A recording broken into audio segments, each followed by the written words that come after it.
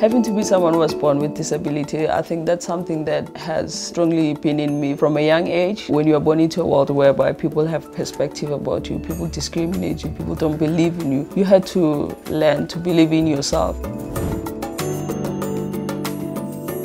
How I began playing tennis, I had to figure it out, how to play it, how to just get the ball over the net. I had to stay in, explore and work hard. Just getting to Paralympics, it's quite an honor and a privilege to be out there and be able to represent the country. In 2017, we just lost our funding. It came to a point whereby they just said, guys, you need to start looking for your own funding because things are not looking great. And I was getting, worried with my ranking, and someone pulled through for me. They gave me funding and they carried me into Roland Garros. And when I was in Paris, I got an email saying you got a wild card into Wimbledon. Then I'm thinking, yes, I just had to get to Wimbledon. That was important. So I think I made that decision and I just went with it. But I didn't know what to expect.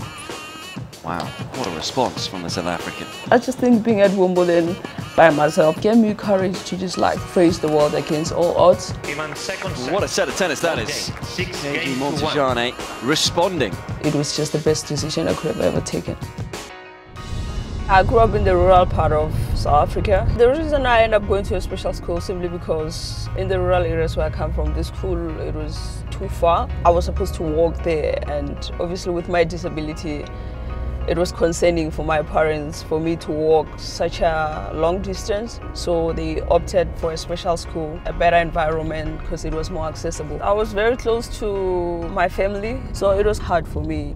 There's something in me. I always found the courage to wake up every day, go to play tennis, because when I'm on court, it really kept me sane, I think along the way, whatever that she has learned, she's really giving back to the young ones, and kids out here just adore her.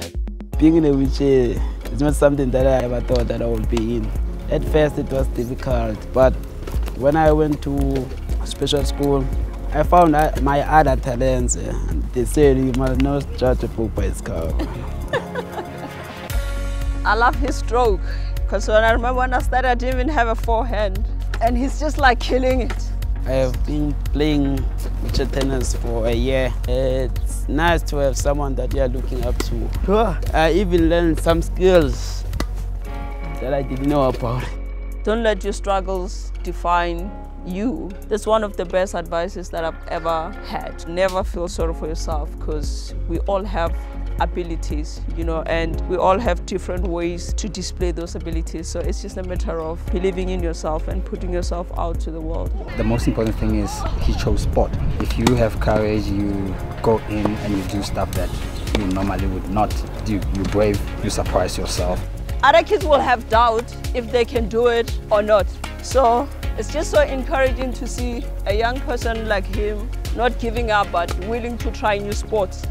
When you have courage, you don't go and hit with a person who's played 4 Grand Slams. He's just looking at KG like any other player, hitting the balls back and forth. I think that is courage right there for me. Today, sport unites us as South Africans. We are united because of sports, and most of the time as we come together as a country, it's because we'll be celebrating a victory. But having a generation like Kanye's generation, what's happening right now is that they are growing up in this South Africa that is so acceptable in the world. What has always been our best quality as a country to bring us together.